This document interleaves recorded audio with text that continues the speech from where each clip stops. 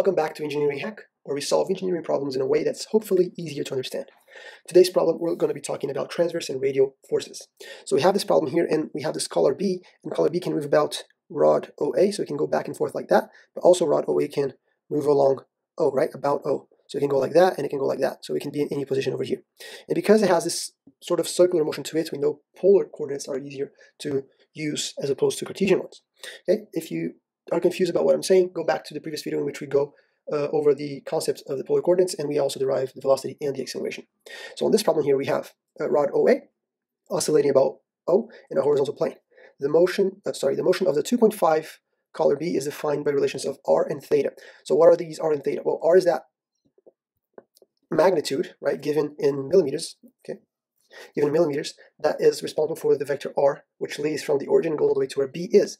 And theta is similar, it's the magnitude of the angle also for B given in radians. Okay, so in other words, if B is where it is right now, then my vector r leaves from O and goes to B right there. Okay, and there's two components to that.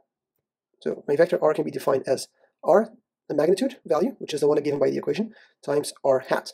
Okay, r hat, if you recall, is a unitary vector, that is a vector of unit 1, that goes to the same direction as vector r, and our theta hat is a unitary vector that is perpendicular to r. Okay, so at any given point we can tell the position of B, color B, by using vector r, which is defined by the magnitude r and the unitary r, or r hat. Okay, so if B is where it is, that's going to be our relationship there. If, for instance, B is down here, then everything is the same except that our magnitude r is a bit smaller, right? If, another example, if my B is over here, for instance, then the same rule applies. I'll still have my vector r here, but then my r hat is over here, my theta hat is over here, and what changed is this angle theta here. Okay, so know that this guy here, r hat, is a function of theta. Let me reverse everything I did. We can have the original drawing again. All right, so what do we need to do? Let's go back and continue reading the question. Determine the radial and transverse components of force exerted on the collar when time equals 1 second and 6 seconds. Okay, so what is the idea? Because this guy is moving around, okay, because we know it's going to be changing directions and moving around, and we know that's going to happen because of these equations given here for the magnitude r and for the angle theta, then we know there's a force being exerted at collar B, right? That's Newton's second law. Newton's first law and second law in this case here. So we're going to have a radial force here, which is F, I'll put T here, subscript T, and and a transverse force, which is F, subscript T. To calculate these forces, it's quite simple because we know Newton's second law says that force is mass times acceleration. The mass we know from the start is 2.5 kilograms. That's the mass of color B. But what we need to know is the acceleration, both the radial acceleration and the transverse one. And to do that, we're going to need some more information. If you remember what we talked about on the last problem, when we defined this, is that the radial acceleration is defined as the second derivative of r in respect to t minus r and the first derivative of theta in respect to time squared. And the transverse one is r times the second derivative of theta in respect to time plus 2 times the derivative of r in respect to time and the derivative of theta in respect to time. It's multiplied. All right, so this comes from the previous video. Go check it out if you don't remember. But what we need to know is, to be able to solve this problem, we're going to need these components, right? For the radial force, we're going to need this component here. For the transverse force, we're going to need this component here. All right, and to find these components, we're going to need the second derivative of r. Remember that r is the magnitude component on the direction of the vector. We're going to need r itself, which we have from the start, it's been given, and we're going to need the derivative of how theta is varying with time. We're also going to need the second derivative of how theta is varying with time, the derivative of how r is varying with time, and the derivative of theta, which is the same one as here. All right, so in other words, we have equations for r. Let's just write them down.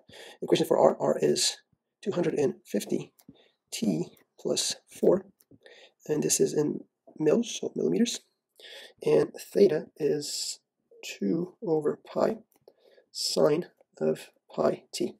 Okay, so what we need now is we need to derive these guys. So we need the first and second derivative of r, and we need the first and second derivative of this guy here. So we're going to derive these equations so we can substitute for time equals 1, time equals 6, and then find the forces on those two situations. Okay, so it's a lot of, and this is in radians, a lot of algebra involved. Nothing hard, but Still have to do it. So let me just go ahead and first divide this by 1,000, so that we have the answer now in meters. Okay, nice in meters. And the first thing I'm going to do is I'm going to derive r in respect to time. So how is my, okay, I'm asking here, I'm finding a general equation for how is my magnitude, okay, this guy here, how's the magnitude of my r vector changing with time? Okay, that's what I'm trying to answer. That's the velocity, right? It's a type of velocity. And then the way we do that, if you recall, the only function that varies with time is the function on the bottom there. So what we can do is we can substitute, right? Let's do that, I guess probably on the side here. So what I can do is I want to find the derivative of this, and I have something, something, and then a function of time.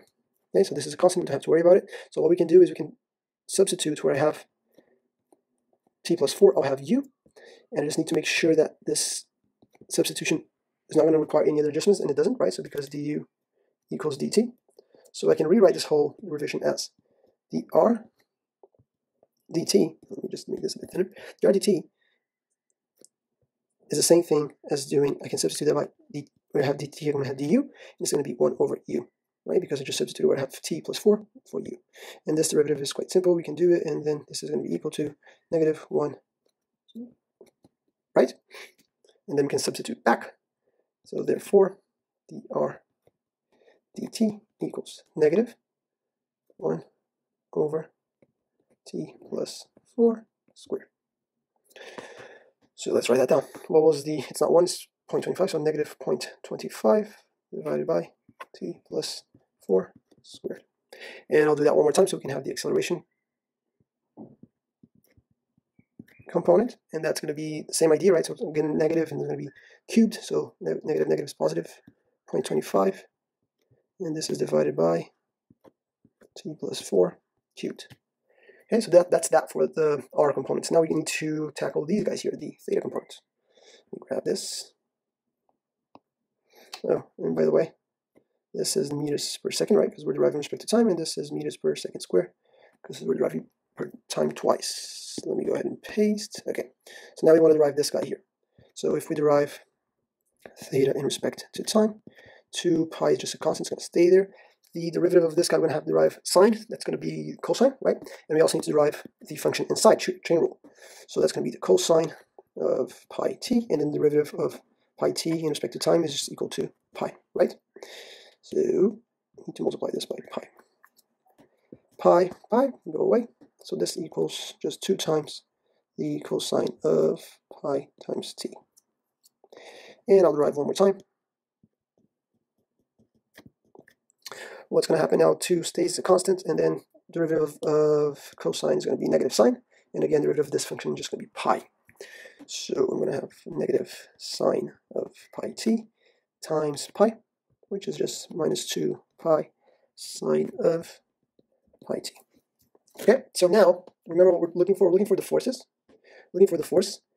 Oops, the force. And to find the force, I need the mass, which I have, and I need acceleration.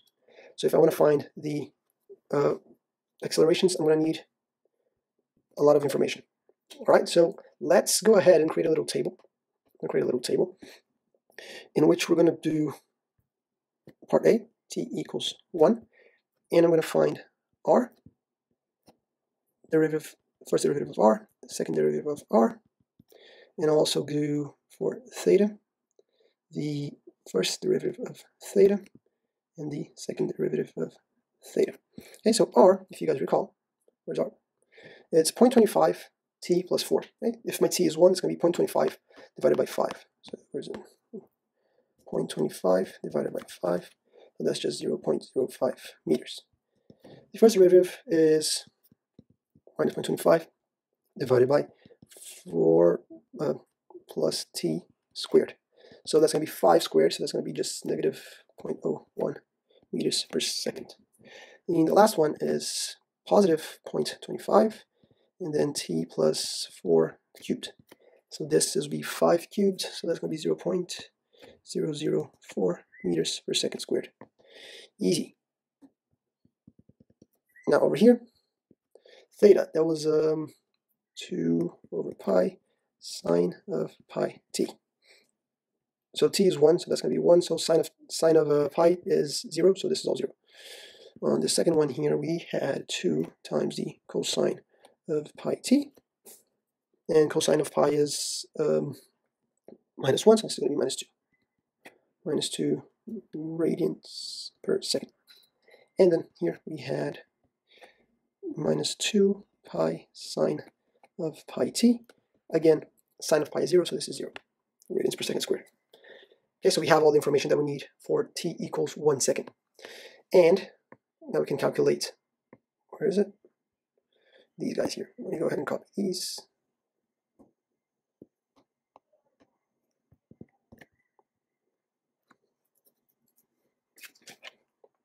So AR, probably zoom out. So it'll be 0.004 minus R, which is 0.05, times the square of 0. Is that right? No, the first derivative. Sorry, first derivative. This is the first derivative. It's not 0. It's minus 2 squared.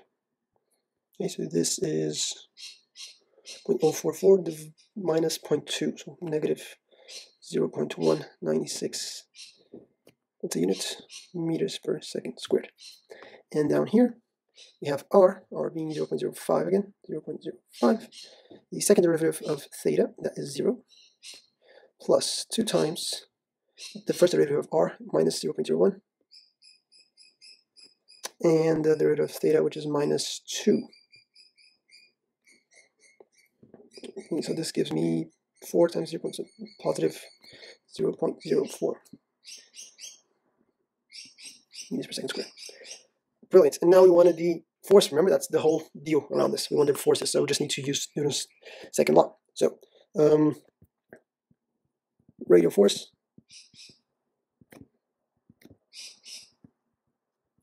mass times radial acceleration. So it's 2.5 kilograms times minus 0.196 meters per second squared. It's going to give us a Newton, and that is 0.49 newtons. Negative 0.49 newtons. And for the transverse,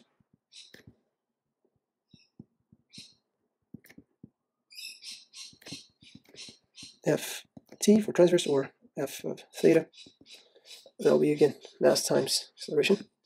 So 2.5 kilograms times 0.04, which gives us 0.1 newtons. And so the radial one is much greater than the transverse one. Okay, so this is for part A, in which we have 1 second, right? So if after 1 second has elapsed, this is the situation. We have a force of 0.49 and 0.1. So let's go back to our problem. So at t equals 1 second, we're going to have a force of 0.49 on this direction and of 0.1 newtons on this direction. All right? At time equals, I should probably get rid of those. At time equals 6, then I'm going to have to do the same thing, but for t equals 6, okay? We don't have to do it here one by one, but what we can do is we can set up a table just like this. Instead of substituting by 1, we're going to be substituting by 6. That's all. So I'm happy to write that down quickly and speed up the video.